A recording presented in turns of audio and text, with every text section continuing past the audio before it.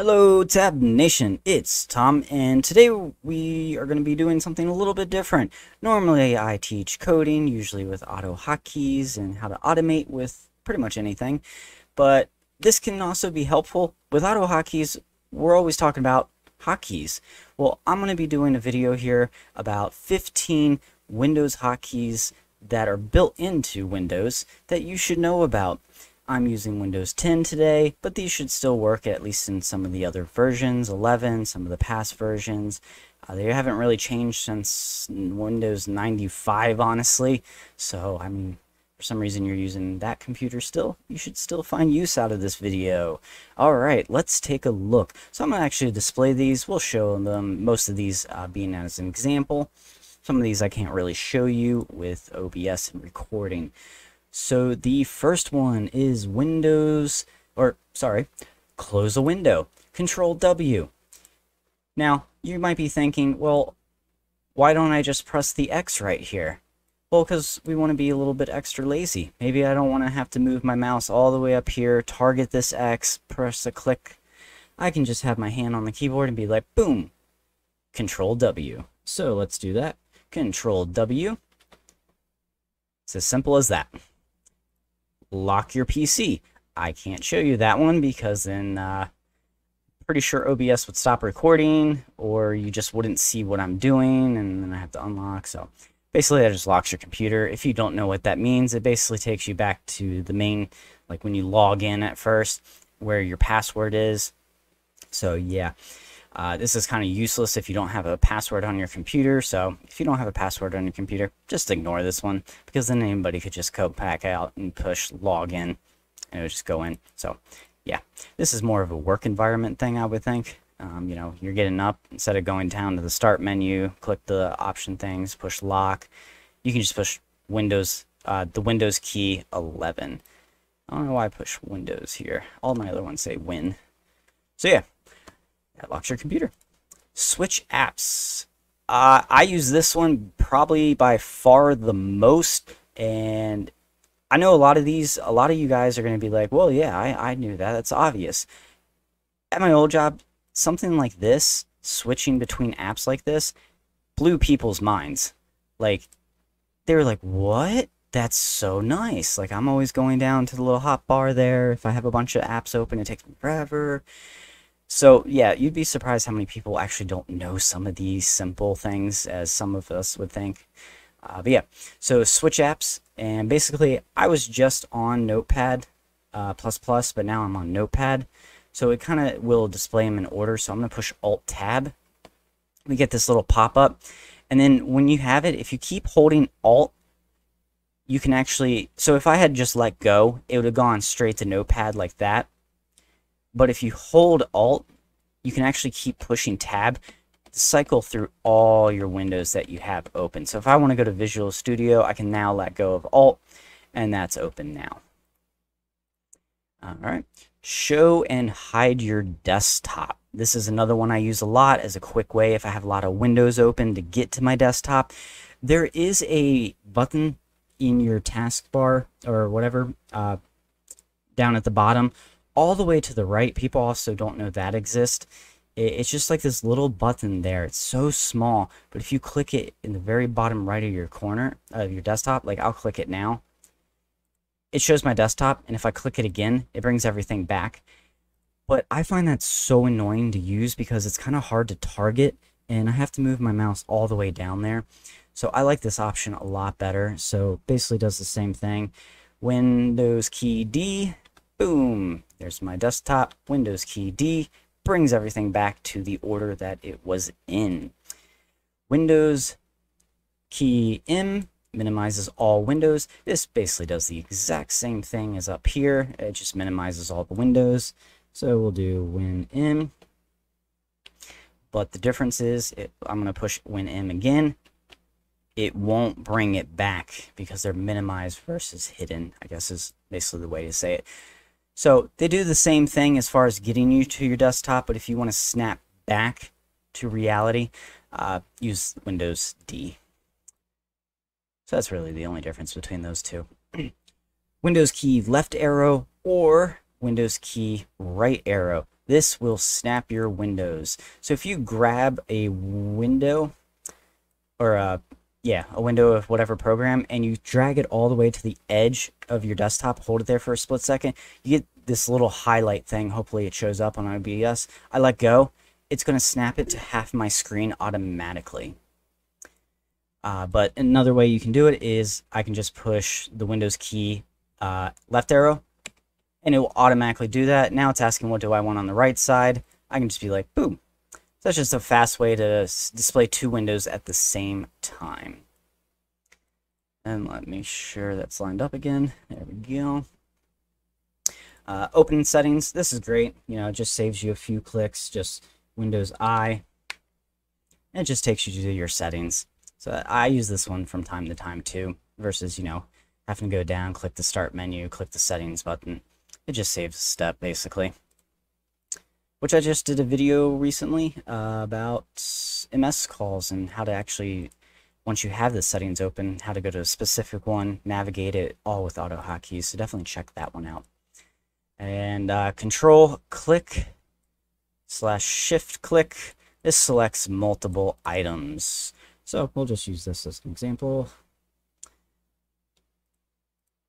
Actually, I can't really think how I would do this in here. Yeah, it lets you select multiple items. Oh, Explore. That's where I can show you how to use it. Let's go to my Tab Nation thing here. So yeah, I can push Control click this picture down here, and as you can see, I'm clicking in random files, and I can, you know, drag and drop all these, or right click and say delete. It's just a faster way to do stuff. You know, shift click, that's going to just highlight from point A to point B. So depending on what you're doing, it's just a faster way to highlight multiple videos or pictures, whatever, or kind of target specific ones. So I use that one all the time too, when I'm doing a lot of picture stuff. Yep, Control A, select all items. This was another one I was surprised that people did not know. So we're just going to enter a bunch of gibberish here. Yada, yada, yada, yada. This is Tab Nation language. You know, I see people so many times where they have like a PDF or something, or just a large piece of text. You know, GitHub or something. You want to copy someone's code. You're sitting. I've seen people sit there and like go like this, and then just have their mouse just scroll, scroll, scroll until they get to the end, and they're like, okay, now I can push Control C, or you can just push Control A. Boom. It just highlighted everything for you. No dragging while you hold the mouse click down. I was very surprised how many people did not know you could do that, to be honest. I was like, wow. Paste as plain text. That's basically, let's say you're on a website and you want to copy some data, and it's in all the fonts in some language or font style. It's blue, that kind of stuff. You can Control C or copy it, but if you go to Word and paste it, it's going to have that blue font color. I don't want that. I want it to just be normal plain text. You're going to do Control, and if you know, Control V is paste, but instead we're going to hold the Shift key down here. So we're going to do Control Shift V, and that's going to take it and it's going to get rid of that blue color. We don't want that. We just want basic, everyday system text. Now, when I say paste as plain text, that's defined by your system. So if for some reason you went into your system settings and changed what plain text means to be blue, then it will paste it as blue. So whatever your system default for plain text is. So if you've messed around with that, it'll just be whatever you have it set to. Then we got Control Shift T. Control Shift T. And that basically is moving. It's basically opening. Oh boy. Should probably do this in Chrome instead. Well, maybe not. This one I had some weird stuff with. So it's basically just opening stuff.